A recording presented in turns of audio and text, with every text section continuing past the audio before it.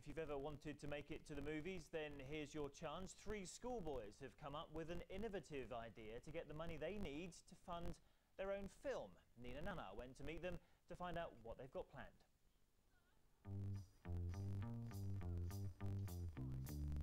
Bliss, Stubbs and Robbins.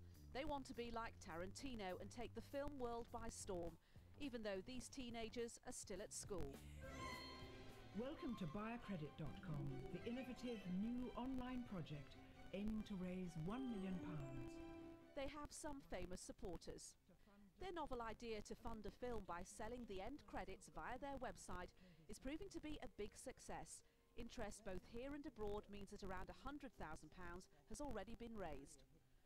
Running their film company from a room where 2 of the 18-year-olds board at school, they plan to make a film adaptation of a Jules Verne adventure story, Clovis Dardentor. End credits are on sale for a minimum of £1 and they're looking to raise £1 million. The only problem with that, of course, is that the end credits could go on forever. They will. They're going to go on for about half an hour, which could be forever in cinema terms, but the credits could be as much part of the film as the film. We're looking for a spectacle, spectacle. The media students have hired a screenwriter, borrowed a location, and with film funding often hard to come by these days, their innovative project is being watched by the industry. Needless to say, their fellow pupils have all decided to invest. You want to see your name in lights at the end? I want to see my name in lights on the end. It's an easy way to fame.